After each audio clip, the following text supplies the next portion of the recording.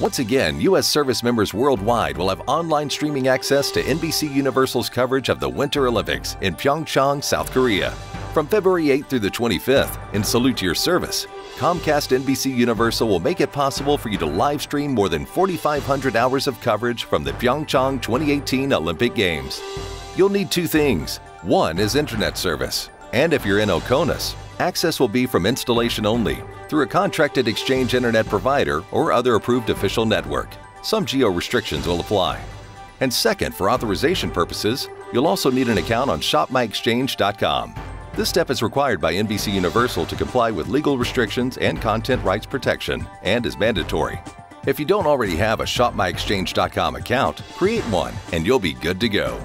This access is compliments of Comcast NBC Universal in partnership with U.S. Cable, Satellite, DMVPD, and telco providers.